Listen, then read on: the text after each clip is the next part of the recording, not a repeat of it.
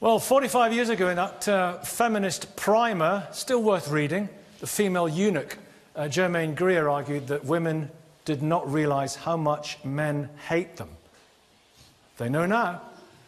The advent of social media sites like Twitter and Facebook has displayed some men's views of some women to a worldwide audience. A lot of it is very nasty. Rape threats, death threats made even against recently a woman whose only crime was to support an X Factor contestant. Does social media reveal men's hatred for women? Kate, you were on this programme. You made a comment when you were on this programme last time. I can't even remember what it was, but as ever, it was interesting, it was controversial, it was stimulating. It wasn't. It was a tiny little comment. What did you say? It was just about the way that somebody was being addressed.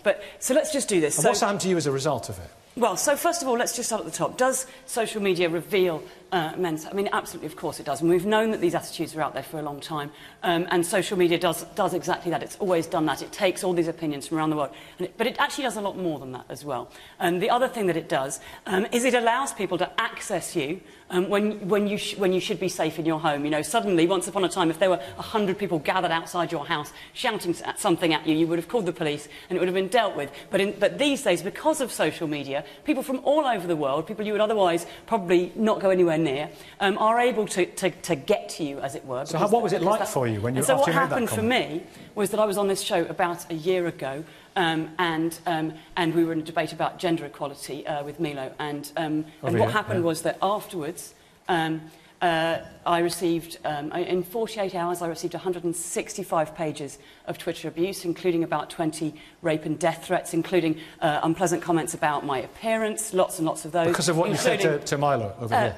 Well, not because, I mean, many of them were from Milo, and many of them were egged on by him, many of them were encouraged by him, many people were retweeting him, you know, my head photoshopped onto unattractive bodies, this kind of thing, pictures of me manipulated to look horrible or whatever. And the fact is that I'm not the first or the last person to have been on the receiving end of this kind of onslaught. And these are not people questioning what I'd said. From Milo and from a group of people that he supports and encourages. And, you know, if I was in that situation and supporters of mine were to do this kind of thing, I would, of course, turn around and say, hey, this is not cool, this is not OK. But instead of which, you know, egged on by a community of a deep-rooted misogynists, this is the world that we now live in. And it's not just me. Lots and lots of women have been affected by this, including teenagers, including women from all around the world. OK, Milo. It's about time we addressed it. What have you turned into? What have you turned into? I used to be such a nice young man. Well, you did. You're a kind of Führer of the furious now. How can you You're sort of major general of misogyny. It's hard to believe, isn't it, that this... well, why have your army reacted like that? You can't support those comments. No, of course not. But here's the thing. I understand why Kate doesn't understand how fame works, but I do. And the thing is, you know, I'm not particularly interested in a professional provocateur who goes out and says deliberately outrageous things, like I do, turning around and then playing the victim when she doesn't like ridicule or criticism afterwards. I don't say anything outrageous. Ridicule, let me finish. I'll let you finish. Right. I'll let you finish, so stop. You know, no. After she lost the debate, as feminists very often do these days, because they've got facts on their side, you know, she turned around and she did what feminists always do, which is confect a sob story. Now, Kate is, like me, a professional provocateur, but only one of us plays the victim afterwards. Now, it's interesting, you know, if we get back to the question, it's interesting that, you know, that it's even being framed like this at all, because what the research shows, the Pew Global data from 2014 shows, is that actually it's men who get more abuse online than women. It is men who get more death threats. It's men who get more violent threats. The only thing that women beat men at, and this is Pew Global data, is the gold standard of research. The only thing that women beat men in is cyber stalking. And guess what? A lot of the people doing the stalking are other women. What social media shows isn't that men hate women, it's that women hate everyone. Okay. And that women are the primary... Let me just finish this. Let me finish this point. I promise I'll be quick. That's an outrageous thing to say. I'm going to qualify. I'm going to explain what I mean by that, right? It's amazing not how only much are men... Not only... I'm going to get to you, Connie. OK, explain that to my four daughters, what you just said. Not only... Take the camera off me. Not only... Outrageous. Not only... Free speech. not only... Speech doesn't mean that it's not outrageous. Well, we'll talk about your free speech about Tim Hunt in a minute. Not only are men the primary victims... This is the man who Not only are men the primary victims this is the man but who women are the primary perpetrators. Wait, let him finish. Now, it's interesting, isn't it? Why should we let him finish? How much time are you giving him? Okay. How much time are you giving him? Connie. This is the man who went on Twitter recently and said he wanted somebody assassinated. No, I didn't. Okay. You're a liar. Yeah. You lied about Tim Hunt. You lied about Tim Hunt, and now you're lying about me. He said he wanted Please, Milo, let Connie. Let Connie. Shut up. Listen, you are a fraud and you are a liar. If I were to leave you all, if I were to walk out of the studio now and leave you all to it, mayhem would ensue. Vicky, if you were to walk out of the studio, I would come with you, because I don't believe you should be giving airtime to someone who's a serial Connie, you are Wait a minute. Wait a minute. I want silence. I want silence. I want us all to enjoy just a little 10-second window of silence, and then we can all calm down. No talking for 10 seconds.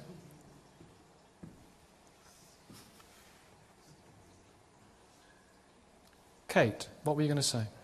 What I was going to say is that, I don't want this to be a debate about one individual. I think it's a shame that people give airtime to somebody, whose views and whose completely horrific statements have been so widely seen, and we should be no better. It's good to challenge, though, isn't it? The point is that there is a huge, huge weight of, and young women especially who go out and speak up online are facing a huge backlash, and I think it's very frightening. I'm often asked to do things like go into schools, and teachers always want me to go in and encourage young women to speak up and express themselves, and I'm forced to say I don't actually think that young women are stupid. I don't think that when they don't express themselves it's because they're all bashful and nervous and they don't know what to say. I think that they know what social media is really like. I think the facts are pretty plain to see. View of women. And I think that that if we want young people to speak out and to feel comfortable expressing themselves, then what we need to do is make the internet a place where they can do so. That means bringing in sensible laws and training the police to deal with these kind of things. And there's a sort of echo in the background. I'm going to come to you in a minute, and Connie, I'm going to come to you for a nice little bit in a minute. We need the police to be trained how to deal with this. We need straightforward training on when to act and when not to act, to make sure that the worst things, the rape and the death threats, the horrific harassment and abuse is dealt with. And I think that when we see a few high-profile individuals, perhaps including some in this studio, locked up, it'll be time for other people to back off. Okay, and I very much look forward to that day. All right, Milo, I'll come to you. Connie, I'm going to come to you in just a second, OK?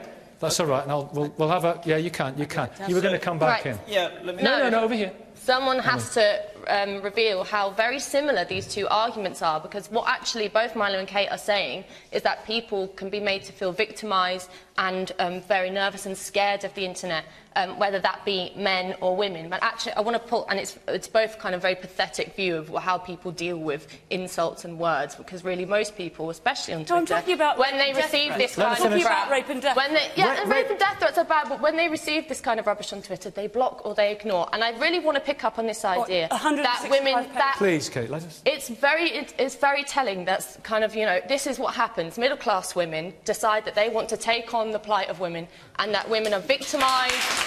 Women can't handle the internet. It's absolutely ridiculous and disgusting and sexist and patronising to say that women can't handle the internet. The internet should never be a safe space. The internet women should be able to experience everything about public life. We fought for that throughout history, and here's somebody who wants to shut us away from it. OK, well, listen, here's the plan. Here's the plan. I'm going to go from Connie to Connie. We're going to hear Connie's story, and I'm going to get Milo to respond, and then Kate, we'll get another... Please, no more about these egomaniacs. No more about egomaniacs as well. And any in the audience who want to say something? OK, that's ideally how it's going to be structured. All right. Connie, we heard reference to him and the whole situation, the saga there from Milo Yiannopoulos. Professor Tim Hunt, he made a really not very funny off-taste joke, and he did it in a lecture hall? It was a room full of in South Korea. Some would say it wasn't hugely offensive, got worldwide attention. Ultimately, nothing to do with you, but he lost his job. But you had drawn people's attention to it. But then the reaction to your reaction was just extraordinary. What have you gone through? So this has been really dreadful, and it's kind of exhibited here by the way Milo felt he could just shout abuse across the studio at me. And I think what's really interesting about this is that it's not about how people use the Twitter. It's about people trying to maintain a political status quo. So a lot of what goes on, there are people in America like Rush Limbaugh who have a very right-wing ideology, and that means they don't want to hear from women, they don't want to hear from people of other colours, they don't want to hear any other contrasting conservative view. And these people are very loud, and these people are very determined to shut a lot of people up. So I report something, I'm a journalist, I can report things, and in the end, in order to protect some stupid comment, then I have to be discredited. I don't have to be discredited. I did nothing wrong. I'm not a liar. I don't have to even defend myself.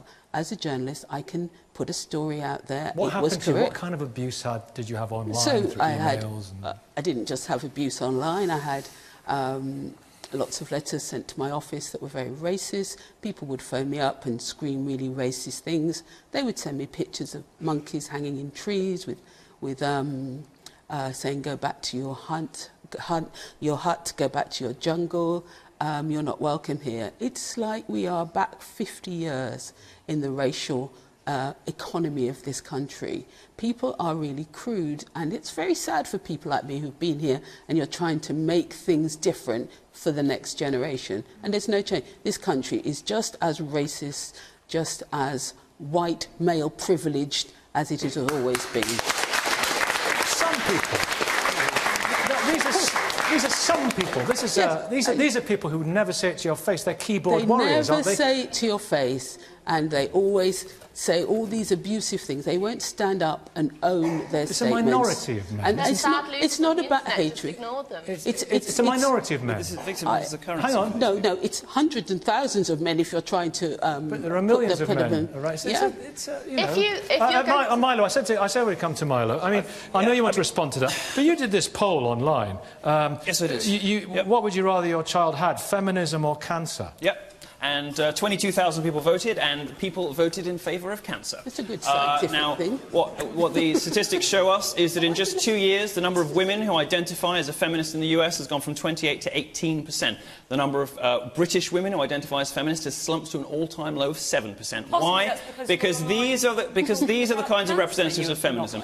Professional provocateurs who play the victim after the fact, and professors of science journalism who deliberately misrepresent statements by Nobel Prize-winning scientists in an attempt to end their career, who repeatedly lie to journalists, BuzzFeed, The Daily Beast, the BBC, all of them have had to issue you're a liar. All of them have had to issue corrections over statements you made. People can just look this up. And this, of course, is a professor of science journalism who fabricated her CV as well. We have to get a response from that. Audience in a minute, put your hands up so I know where to come. If you're not going to let me make the case... Well, she has to respond to that. Well, I'm going to make specific accusations she can respond to. About people throwing back accusations at themselves. I'm sure really not many people are interested in what's going on between you three. They're not, because, I mean, this is what people like this do on Twitter. They create a hubbub around controversial stuff. They say, this poll, if you're any kind of, like, intellectual person or with half a brain, you'd laugh at such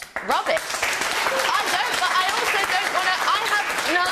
this is the whole thing about Twitter and the internet. If you're going to be a political person, and journalists are political people, you put out opinion there. And I often put out opinions that people find absolutely abhorrent and disgusting because they don't agree with me. And the emotional overreaction to that comes in the form of, you're fat, you're this, all horrible stuff. Yes, and it's unpleasant, but the whole point is, as you're taking that risk to step out into... A monkey hanging from a tree? Ella, yeah, I mean, I'm not condoning this. But you are. No, I'm not condoning this, but what do we ask? Please, what do we ask? To be saying OK, Milo, wait, Connie in a second. Racism is do we bring in more laws and regulations? Milo, a monkey hanging from a tree. I'm being completely mischaracterised because I'm very much on your camp on the free speech thing. It is disgusting and deplorable. You are a liar. It's disgusting and deplorable why anybody would want to send anybody that kind of racist abuse. It's awful. I would never want to be in the same room as somebody like that. However... And yet they're your followers and your fans. You don't even have... Let's hear the It's not about you. However...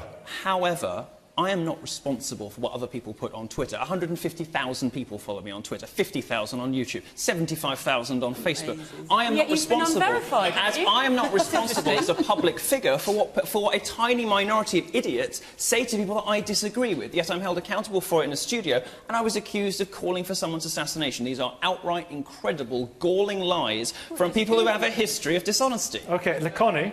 We've seen the tweet. Hands up. Connie, it's all over the web. Yes, your fabricated TV is all over the web as well. And because you lied about your bylines, you lied about your qualifications, and you lied about Tim Hunt. Milo, Professor of Science Journalism, should be ashamed of yourself. Should we let Connie respond to that?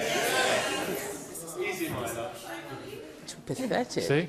I've got 150,000 followers in the audience.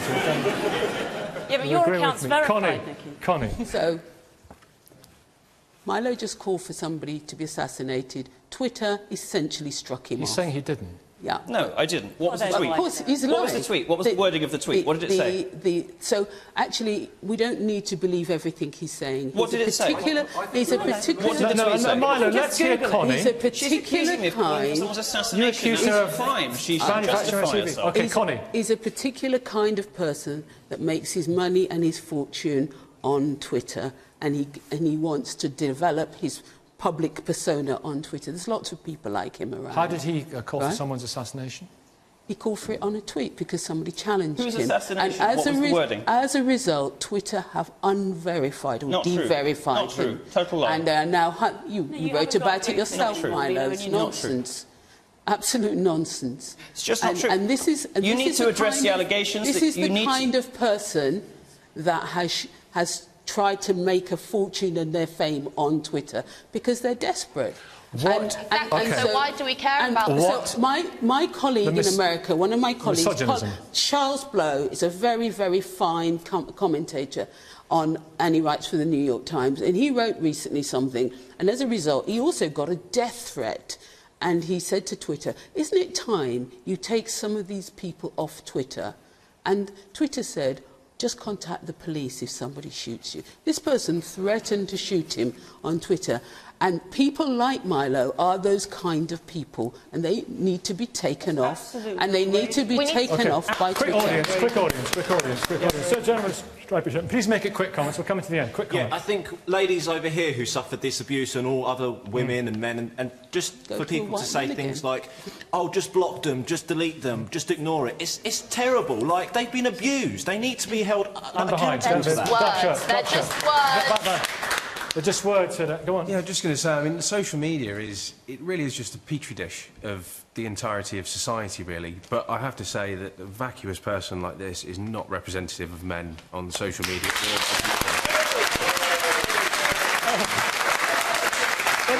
But, you know, Milo, you're a controversialist, you know. Controversialist or egomaniac. I mean, the point is... But you defend his right to be a controversialist. I defend anybody's right to say anything, and that's the important distinction between what I'm saying, what everybody else is saying, is that I think you should be able to say the most abhorrent, the most awful things, because words are words, and especially on Twitter. The only time I would ever be afraid of a man, or a man would ever intimidate me, is if he was threatening my life. Physically. That can't happen on Twitter because it's just words. The amount of stuff that you get, death threats, evil stuff, block them. Be an adult. Are you a girl or are you a woman? Be an adult, please. You have got about 40 seconds to respond, Milo, and get the last word in here. This is a lot of accusations. You know, it's time. Very straightforward. Lots of people talking. It's very straightforward. Let's not make it about me. You've got lying feminists throwing accusations. Who cares? OK, now we've just been accused of... Let's not... The fact is that the research does not support the premise of this question. It does not support them. It does not support any of the stuff you're talking You just said lying feminists. Internet abuse is a very real thing, and it silences women's voices. It makes women afraid to speak out, and there's so many important reasons why they should be able to. There are young people who have committed suicide because of internet abuse, and yet we have people here who not only support it, but who do it themselves. And Thank you. No. Look, thanks for watching. We will see you next week. Tweet away.